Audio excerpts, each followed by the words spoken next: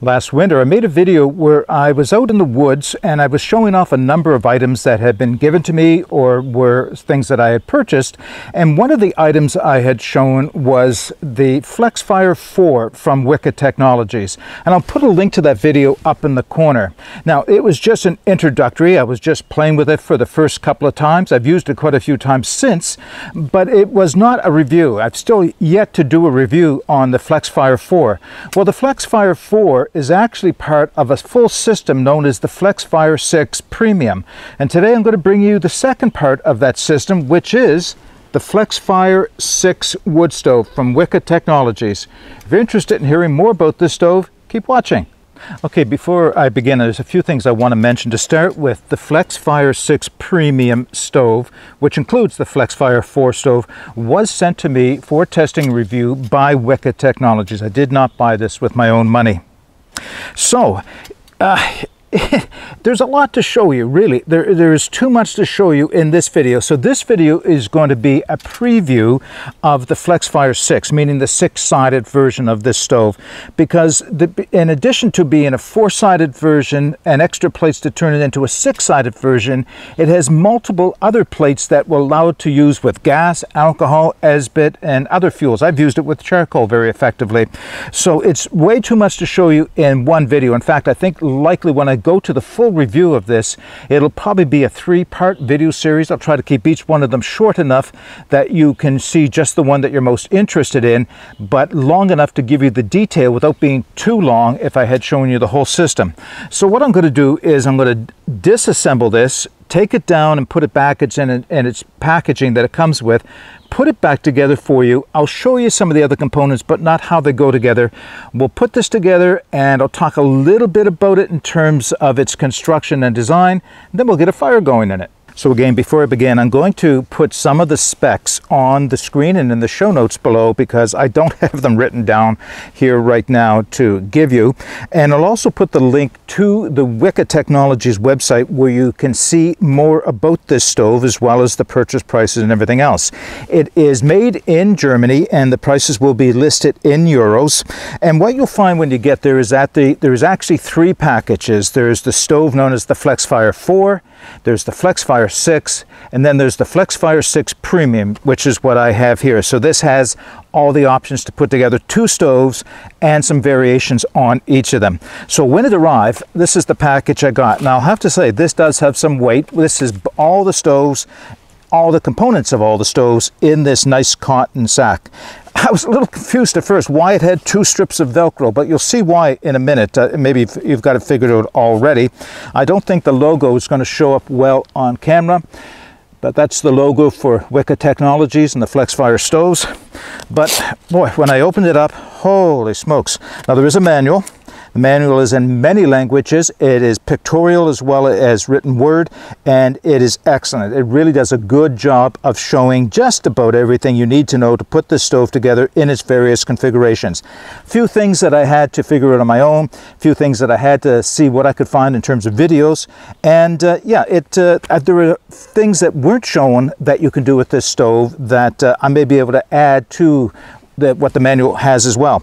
So there is a lot of stuff inside of here. We won't be using nearly half of it today, but look at the plates. Bewildering display of plates to start with, and I'm going to lay things aside that I will be using and that I won't be using.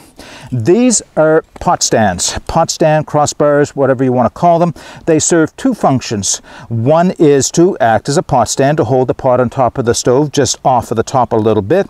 They also act to hold the stove together as locking bars in the base, and I'll show you what I mean. I'll put those off to the side. Now, this is the base plate or the ash pan for the FlexFire 4. That's the one that appeared in the video from last winter. I'll put that aside. There is the fire grate for the FlexFire 4.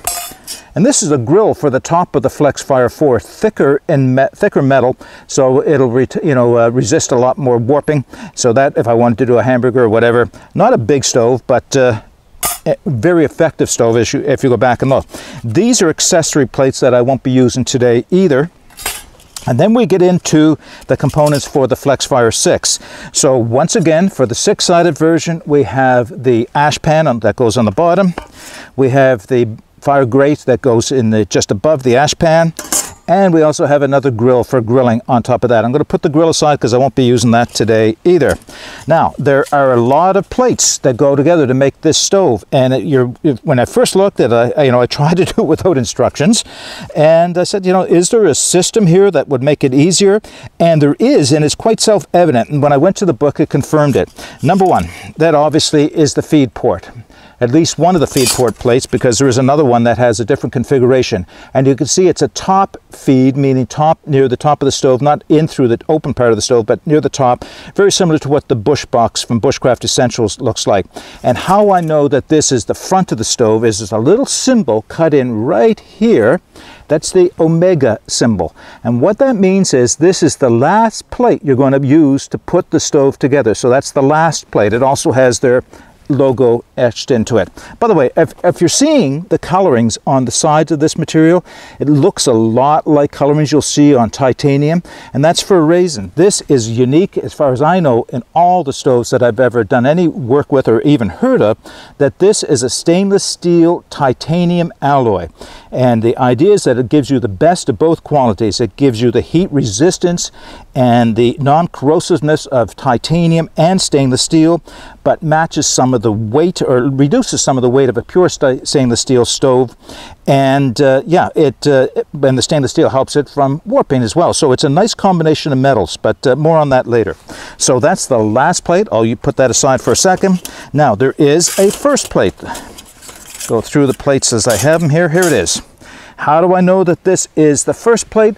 Down in that same corner is an A, and that A, see if I can get it back in the camera, that A stands for alpha. So this is plate number one. This is the one that everything else is added to. There's also some of the necessary warnings about hot and don't burn yourself and how to use the stove that are imprinted with laser on this plate as well. So that's the back. Then you just start assembling the stove. To each side, I'm going to be adding 2 of these common plates. They're all pretty much the same. And as I do this, that's the wrong way, sorry. Again, a little bit of a learning curve and paying attention to what you're doing. As I do, one of the things I noticed right away is the precision with which this has been machined. It just, the design is interesting, and the thought that went into it is just amazing, but also the quality of manufacture. I've had a number of fires in these stoves, not enough to give you a full review, but enough to know that this shows no warpage whatsoever, which is really cool, and it just goes together the same every time. So now what you can see is I have 5 of the 6 sides together. Now it's time to put in the 2 bottom plates. So it starts with the ash pan. The ash pan really, and you'll notice that there's one side of the ash pan that does not have a notch, and of course that's going to face forward, so where the Omega plate goes, and it just kind of drops into place. It just doesn't take much to hold that one into place. So start there, then add the burn plate, or the floor of the stove. Again, it has one side without a notch. I have to open it back up to put this one in. And there are notches to match on all the plates. And I bring those together, hold it like this, and we're almost done. I'm just trying to find a piece of level ground to work with. I want you to be able to see what I'm doing. And then the last plate, the Omega plate, goes on. And the Omega plate goes on, it takes just a little bit of fiddling to line up the notches. You have to kind of open it up a tiny bit to get them to line up. The deer flies are all over me right now. Trying to do this backwards so as I lean over it so that I can show you it going together.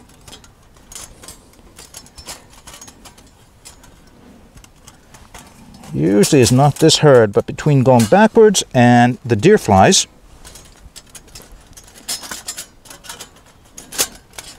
come on, it can go together easier than this. It always does. Ouch! Got bitten on the ear. There we go. Okay, so now it's together.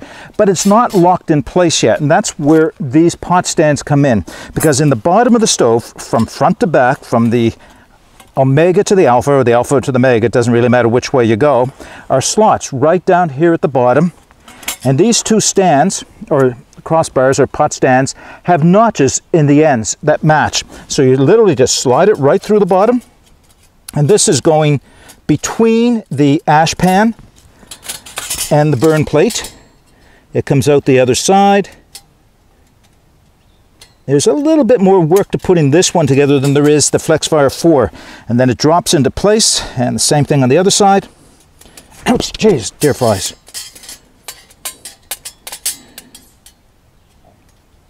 All right. And then it drops into place. All right, now the stove is locked together. Now, would I drop this from a height and expect it to stay together? I'd like to say it would. I'm not going to try because it'll go all over the place if it does fall apart.